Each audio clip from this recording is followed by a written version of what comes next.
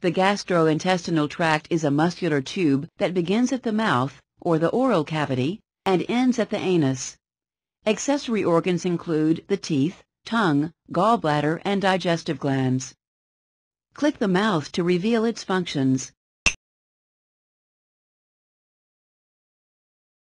Food enters the GI tract at the mouth. Mechanical action of the teeth and tongue break food apart and mix it with saliva. A chewed portion of food, called a bolus, is separated and swallowed. Click the enlarged mouth to observe its unique anatomical features.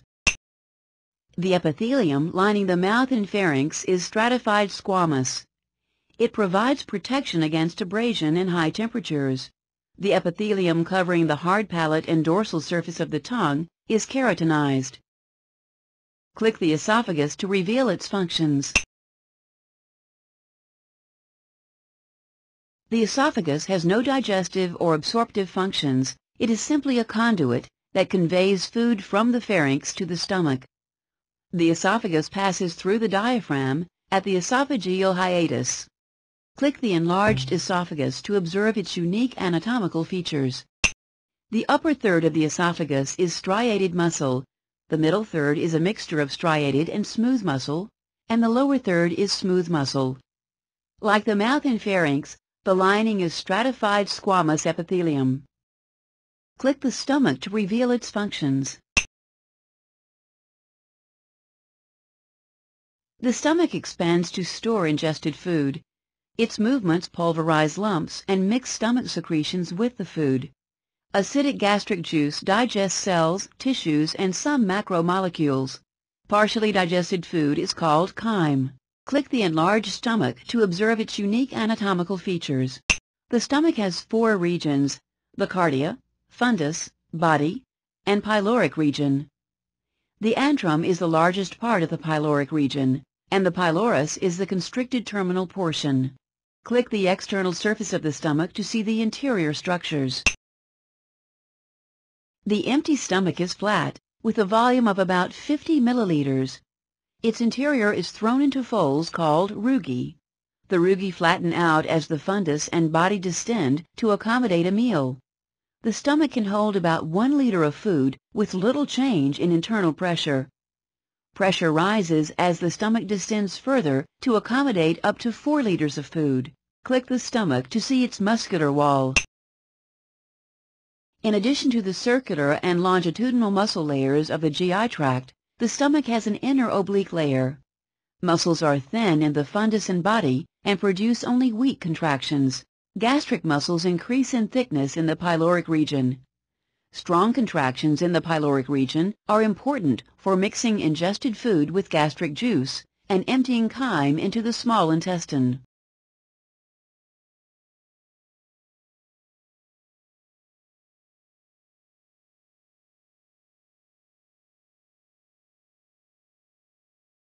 Click the small intestine to reveal its functions.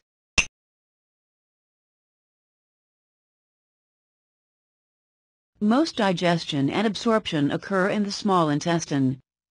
The stomach delivers chyme to the small intestine in little squirts. The rate of delivery matches the processing capacity of the intestine. Juices in the small intestine neutralize the acidic chyme, restore normal osmolarity, and continue digestion of macromolecules. Breakdown products of macromolecules are absorbed across the intestinal epithelium into blood or lymph. Click the small intestine to observe its unique anatomical features. The small intestine has 3 regions: duodenum, jejunum, and ileum. The duodenum is just 8 to 11 inches long. The total length of jejunum and ileum is 8 to 13 feet, the jejunum slightly shorter than the ileum. Click the external surface of the small intestine to see the interior structures. The interior of the small intestine contains many permanent circular folds called plicae circulares. The duodenum has few folds. Its function is to neutralize chyme and render it isosmotic. The number of folds is greatest in the jejunum, where most absorption takes place. Plicae circulares increase the absorptive surface area of this organ. Click the plicae to study additional features that increase surface area.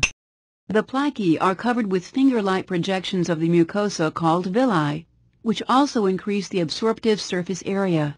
Villi are longest in the jejunum and shortest in the terminal ileum. Click the villi.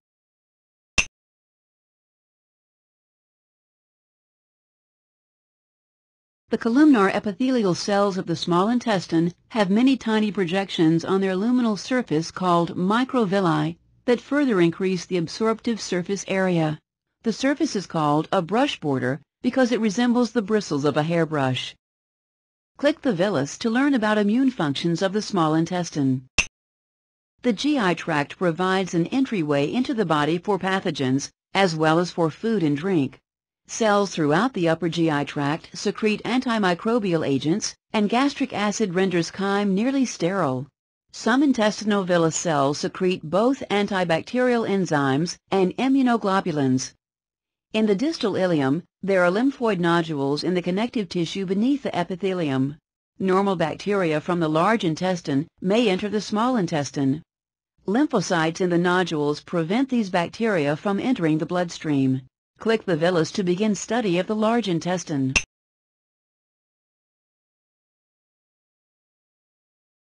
The small intestine delivers chyme to the large intestine. Water and salts are absorbed from the chyme as it progresses through the large intestine.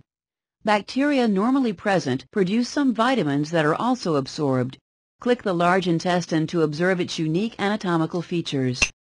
The large intestine has subdivisions including the cecum, appendix, colon, including the ascending, transverse, descending, and sigmoid colon, rectum, and anal canal. The outer longitudinal layer of the muscular wall is reduced to 3 bands called tinea coli.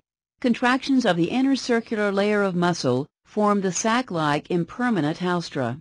Click the anal canal to study its histological features. In the distal anal canal, the simple columnar epithelium that began in the stomach changes to stratified squamous. It protects underlying tissues from abrasion. The anus is the outlet of the GI tract. The feces eliminated from the GI tract are primarily indigestible food combined with bacteria, inorganic material, and sloughed-off epithelial cells.